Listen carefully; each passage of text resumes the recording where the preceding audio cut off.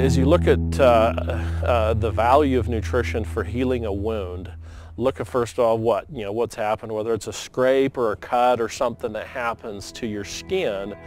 You've severed an area, or you've remodified, if you will, the surface or part of the body that then the body has to take and rebuild, reconnect that. So it's going to utilize nutrition in rebuilding the cells, reconnecting the tissue, those things that are naturally happening without your body having the nutrition to support it. The ability to do that is significantly compromised.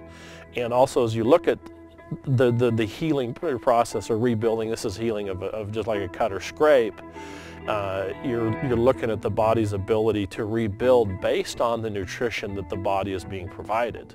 So again, it goes that the better the nutrition is that we're providing, the better our body is going to naturally heal those type of wounds themselves.